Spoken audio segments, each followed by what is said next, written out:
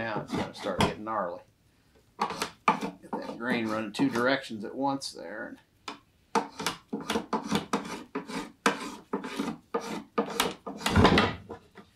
That wood's slick.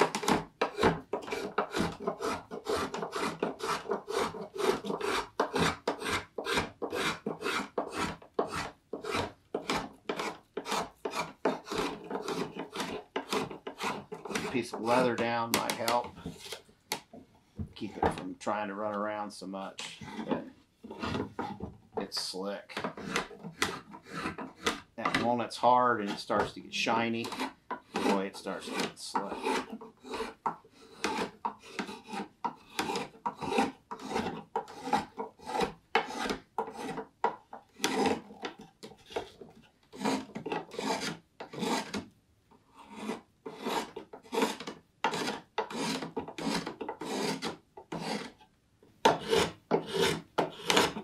Again, here you're just kind of going for a fairly consistent cross section in your bowl, so that it'll just have a better chance of drying successfully and probably work less. Although I'm not real sure just how this is going to dry, being right from the crotch of a tree. It could be kind of interesting. A lot of stress in wood here, so it's probably going to do some things that we don't want it to do. Not much we can do about it right now.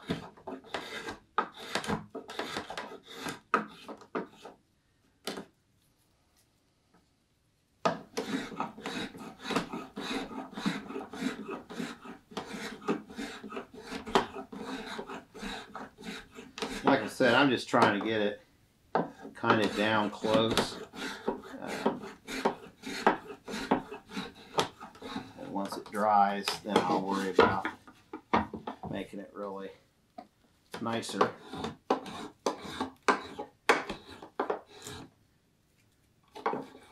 Shavings are always plugging your shave up. It's hard to cut.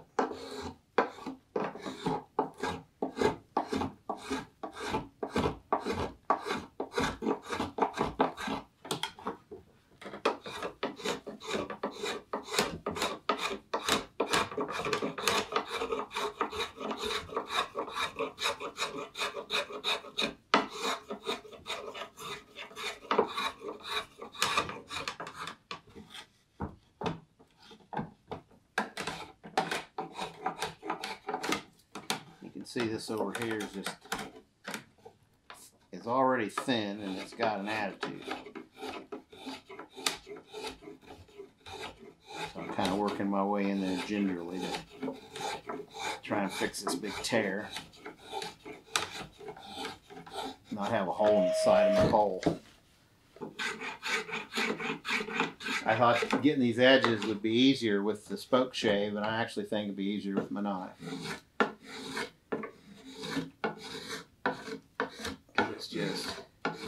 You just see that just catch and want to tear there. I can go to a little shave and I might have more luck.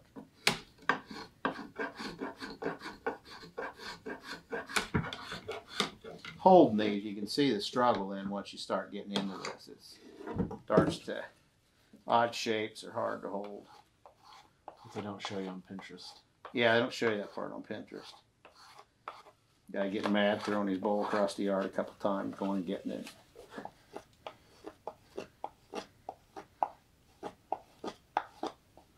Dog whimpering. Dog whimpering.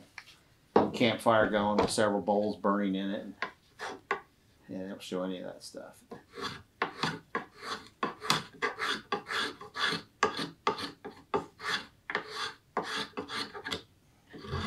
All right there, it's going up, down, and backwards here. So this guy's got a pretty tight throat. Got that brass wear plate on there. I made this little shave up. It's made out of boxwood, piece of 01 tool steel for blade. Real handy little shave for getting in places and things. Doing stuff that doesn't want to be done, basically, is where this little shave shines. Again, a lot of this that you're seeing right now is just the orneriness of this green wood. And once it's dry, it's going to lose a lot of this attitude. It's just not going to be near as able to do all the things it's doing right now. And so we still got a nice gouge over here we need to fix. I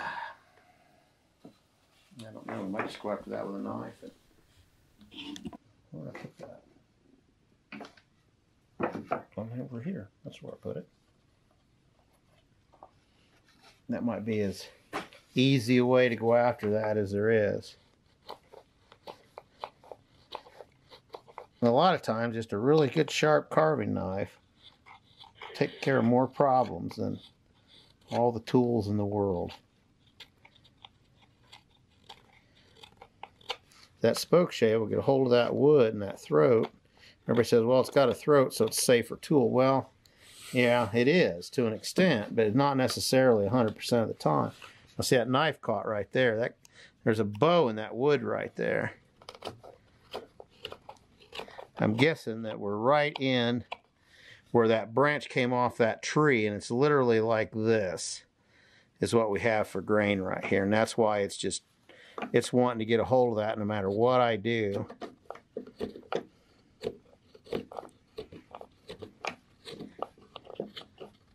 So I'm gonna do what I said earlier, is you just slowly.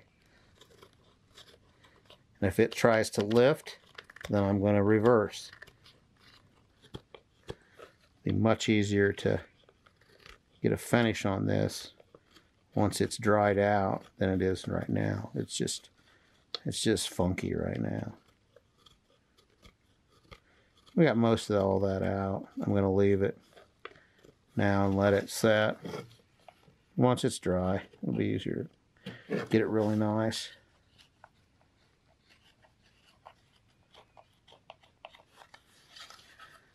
Here, and we'll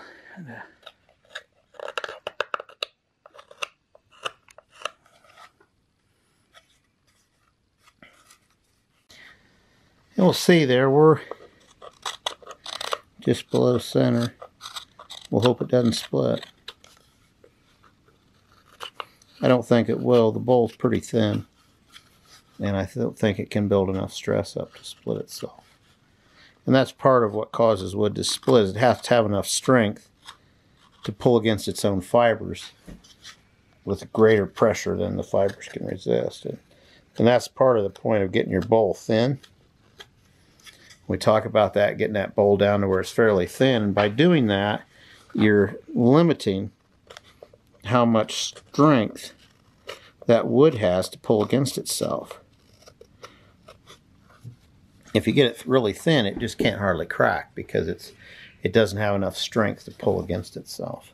That's how you want to think of it.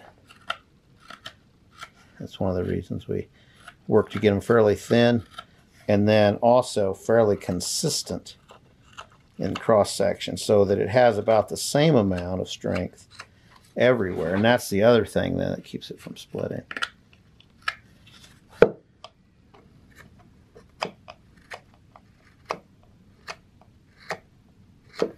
If it all pulls equally, it can't pull too hard. There we go. I think we're just basically done.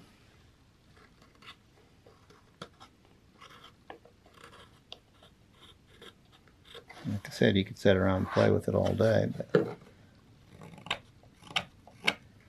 it's pretty close.